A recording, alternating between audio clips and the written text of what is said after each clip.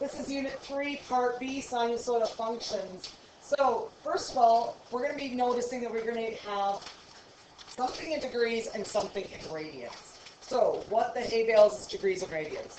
We've been dealing with degrees for years. Degrees basically go around a circle, so we're going to say 0 is right here, and if we go around our circle counterclockwise, we're going to notice we end up back at 360. We do not have to understand the unit circle unless for the simple fact that we need to understand what a radian is, okay? Now, a radian, how are degrees and radians related? Well, if you see something with a degree symbol, it's going to be in degrees. If you don't see a degree symbol and you see numbers that are smaller than 100, 90% of the time, you're going to be dealing with radians, okay? Actually, numbers smaller than 30 even. Now, why is that? Well, radians deal with pi. And what do we know pi is for a digit? Well, if we were to round the digit, it's 3.14.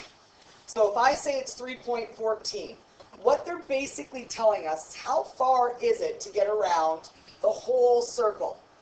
Well, they're telling us that half of a circle, 180, is exactly equal to pi. So they're saying half of a circle is going to be equal to 3.14 steps. Okay? So how is that in comparison? Well, we know that half of a circle is 180. Well, that means 180 degrees is equal to pi radians. Okay, pi rad. Rad is the short form for radians. You could have a little baby r as well. So, what do you think then 2 pi is equal to? What do you think 2 pi is equal to? Is 1 pi is equal to 180? 360, double it. So we're basically talking about how far is something traveling. Everything we're going to be dealing with is circular. So we're going to be dealing with water wheels. We're going to be dealing with wave patterns. Wave patterns like electricity. Okay? Those types of things. Yes? Radians. That comes from the word radius, yes? Yes. Yes, it does. That's with the unit circle, actually. And we don't go into detail on our unit circle. So all we've literally got to understand that 1 radian, whoa, didn't mean to do that. That 1 radian is equal to 180 degrees. We're just trying to talk about how far they travel. Okay? So we're trying to estimate. So we're either going to have a domain, let's look at our domain here in blue. We're going to have a domain that goes to 360, or we're going to have a domain that goes to 2 pi. Well, if a domain goes to 2 pi, that means it's going to 6.28. Well, if you notice, 6.28 is a lot smaller than 360. So they use pi radians in order to deal with numbers that are a lot smaller. Okay? And again, it deals with the radians in the unit circle, and it does deal with radius. Now, how far do they go? Basically what they say is this. 1 radian is equal to about 60 degrees. Well, and that's, I'm going to put a little about sign. Okay, a little squiggle equal sign means about. So it's about 60 degrees. Well, if I take a look at how far I've traveled, if I go from here to here, 60 degrees, that's a third of going halfway. Okay, does that make sense? It's a third of the way going to 180. Okay? Because it takes 3 60 degrees to make 180. Okay? So I have a portion of 60 there, so that's about 1 radian. And then I've got another 60 degrees right here. Okay, 60 going to 120. That would be this shaded section right here. Okay? There's my other 60 degrees. Then I've got another 60 degrees right here. So I've got 3 sections of 60 degrees. So that's roughly 3 radians. Well, they're saying that 180 is roughly pi radians. Well, pi is 3.14. So if we say that we have 360 degrees, that's the same as saying roughly 3. Okay? Well, roughly 3 is almost the same as saying pi. Right, we've got 180 degrees that we're comparing to. Okay? 360, yes. Yes, there'd be 6, yes. Okay. Okay. Well, let's take a look at the next one. So, if I actually look at a picture, we always start in our graphing mode. When we graph things, we're starting in our positive quadrant. So everything starts in our positive quadrant. So that means this is 0 right there. So that means if I'm taking and I'm going this far, I want to know in radians how far that goes. Well, we know that if I go halfway, we just discussed that halfway is pi, which is 314. Okay? So that's how far it went. And now if I'm looking at my possible answers, well, is my answer down here going to be bigger or smaller than 314? Have I traveled further than that, or have I traveled less than that? I've traveled further, because I've gone all this way, and now I'm traveling further past. So that means the number's going to be bigger than 3.14. So that means I can take off the first two answers right away. Okay? Now we need to estimate whereabouts everything is. So, if 314 is there, and 6.28 is here, 0 and 6.28. Why would I say 6.28? It's too high. But if we take a look, the reason's because half is up here, the other half is on the bottom. So if I've got half of it equal to pi, the other half is going to also be pi. So a full circle would be 2 pi. Okay? So now when I take a look at it, this guy over here is 2 pi, and then this guy here is pi. Well, if I want to figure out the distance halfway between 628 and 314, I want to find out halfway. How far is halfway? How would you know? There's a strategy. What would you do? Well, let's just say, let's work backwards. I want to find 90. Here's 90 right up here. If I want to find 90, how do I find 90 if I know that all the way across is 314? How would I find halfway? Divide this guy by 2. So that's why it's called pi over 2 is 90. Now what's 3.14 divided by 2? Is it 1.7 something? 1.57? Okay. So if that's 1.57, we know 90 degrees then. 90 degrees is around 1.57. So if that's true, and I'm moving, and I want to find this one right here, the 270 mark, because this would be 180 over here, that's 90 up here, and this is going to be 270 degrees. I want to find out what this one is down here. How would I find out what 270 is? I would take my 314 and I'd add another 90 to it. Well, what's adding another 90 to 314? I'd add my 157 because you're adding 90 degrees. Okay? Let's take a look at it in a small picture. If I want to get from here to here, it's going to take me 1.57 steps. If I want to get from there to there, it's going to take me another 1.57 steps. All of that together gives me 3.14 to get that far. Does that make sense? Now, if I want to work backwards and go the other way, the same thing's going to apply. I'm going to have another 1.57 to get to the bottom. And then another 1.57 to get to right here, which is going to give me 2 pi.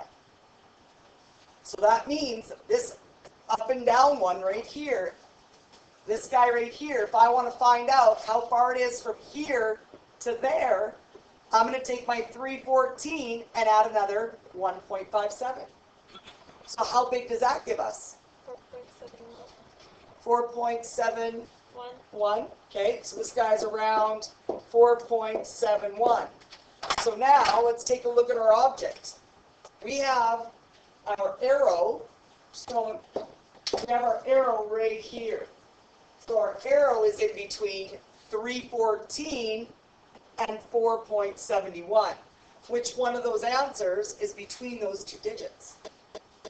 Letter C, only letter C. Okay, 5.38, that's going to be way over here. Okay, that's going to be over here on this side. How do I know? Because it's going to be bigger than 4.71. Anything bigger than 4.71 is going to be over here. Okay? So, that's how we're going to divide up. So on the very next part, if you've got a small spot, we're going to have 1.57, 3.14, 4.71, and a full term would be 2 pi, which is 6.28. Okay? So this is all we need to know in terms of radians. Okay? We don't need to understand the unit circle in terms of how do I change it now into pi? How do I change it here back and forth? We just need to know approximately how far something moved. Okay? So let's take a look at the parts of it. So we're going to break up the parts of our periodic function. So first of all, sine waves are periodic functions. And what is a periodic function? It is a function whose graph repeats. That's the most important part here, is it repeats in regular intervals or cycles. So that means it repeats the same pattern. Okay? That's super important. So it repeats the same pattern. Whatever the pattern may be, it repeats the same pattern. If it does not repeat the same pattern, it is not periodic.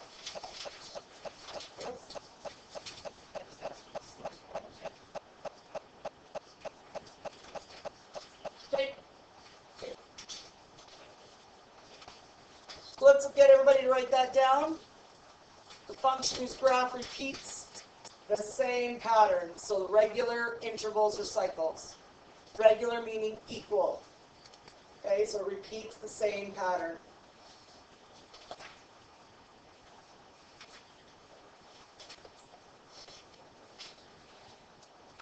And now we're going to talk about the different parts of our periodic function. Once you're ready. So we'll push pause now. So we're going to take a look at each part. So the first part of our function is amplitude. We want to take a look at amplitude.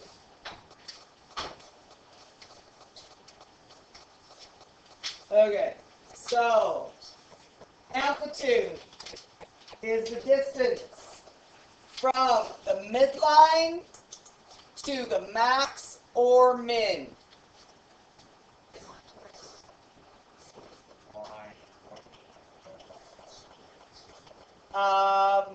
Sort of. So the amplitude is from the middle of the graph to the top or middle of the graph to the bottom. It's that distance. So if that's what you want to write, that's fine. So distance from the midline to the top or midline to the bottom. Okay, middle to top or middle to bottom. And it's always a positive number.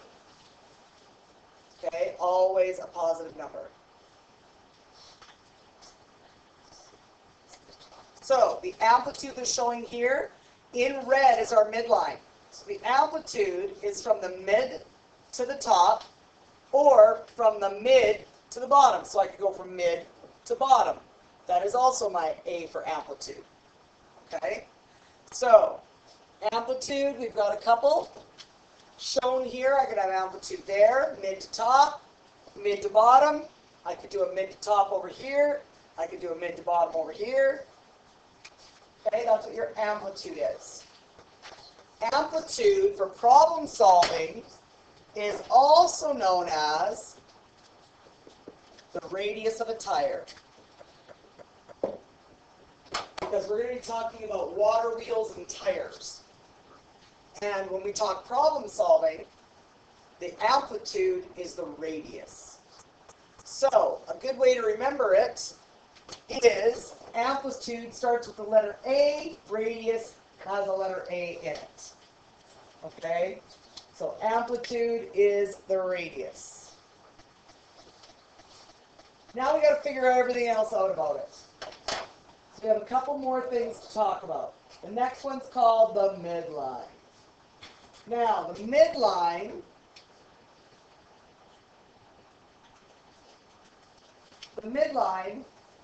is the horizontal line. Boys, write this down, please. Over Daisy. So the midline is the horizontal halfway between your max and your min. Okay, it's the horizontal line between your max and your min. So it cuts your graph in half horizontally.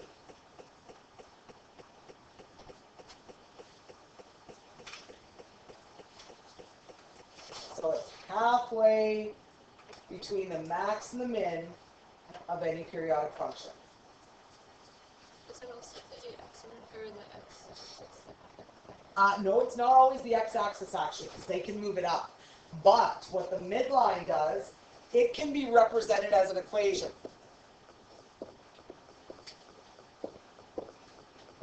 It can be an equation, y equals a number. Now, if it's that equation with y equals a number, it will also be the y-intercept,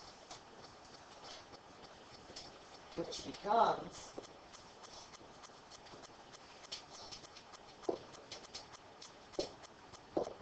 the y-intercept. Okay? So it's the halfway between the max and min, and it can be expressed as an equation with y equals that digit. It's a horizontal line, and it becomes your y-intercept. Okay?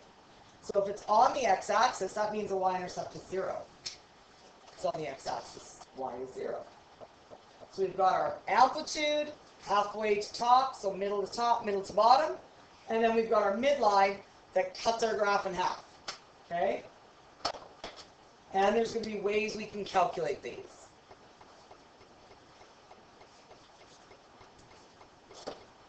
The last definition we're going to look at is the period, which is the length of the interval where it completes one entire cycle, so one full revolution.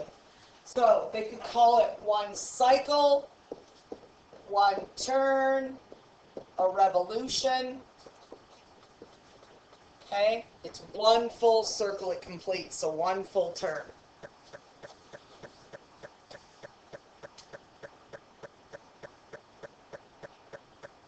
Now, if I had a circle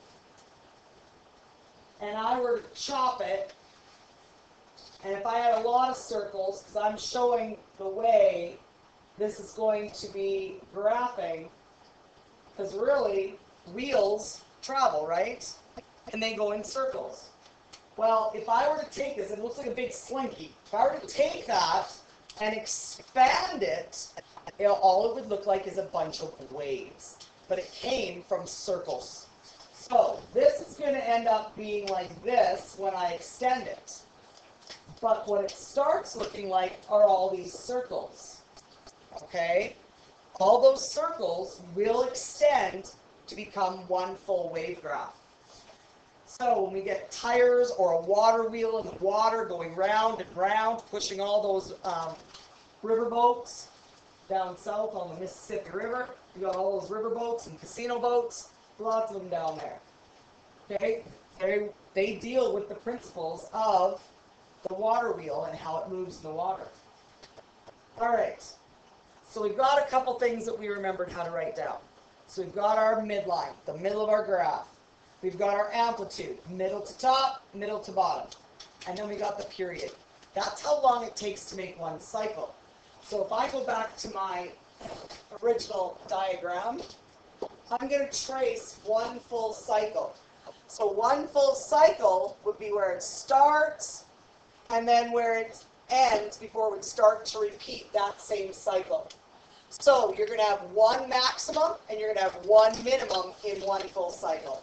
Because if I were to chop this right here, and if I were to fold this side over to that side, it would make me an oblong looking circle like this. It would be an oval.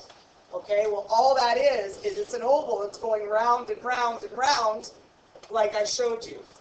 And again, it is stretching out to be a wave pattern. Okay, and that's how actually it works. So now let's try and see if we can identify different periodic functions.